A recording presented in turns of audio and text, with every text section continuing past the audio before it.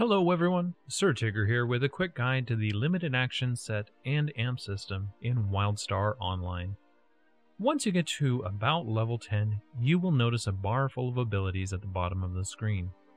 This is really a great time to go through and optimize your abilities to get ready for tanking or healing if you are going to explore those roles. You'll want to open the action set builder using a button in your bottom toolbar or the default B button. First off, go ahead and just delete all the abilities in your bar and take a minute to read through ability descriptions. There are Assault, Support, and Utility tab to familiarize yourself with. You will notice that you have a lot more abilities than you can actually use at any one time. This is why it's called a limited action set. The Assault abilities will be your damage dealing abilities, and Support will either be tanking or healing. The Utility ability tab will include important skills such as interrupt skills, which are essential to success in the Wildstar game.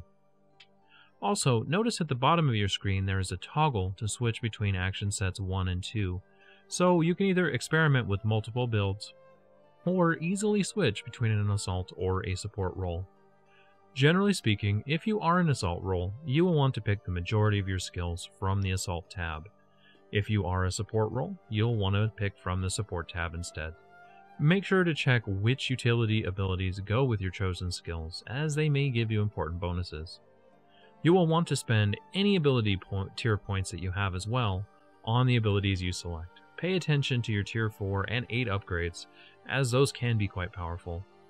Amp abilities generally follow the same pattern as your ability choices previously. You'll want to take more assault or support amps to match the selection in the ability tab. Make sure to check out the hybrid abilities. Those as well can be very useful.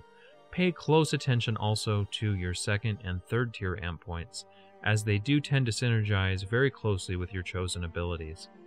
Hopefully, you'll find this guide helpful in getting basic information on how your abilities and amp points work, so you can be successful in Wildstar. For more information on class-specific builds, I would suggest you head on over to the forums at wildstar-online.com and read through some of the posts there. Thanks for watching, and I'll see you on the Planet Nexus.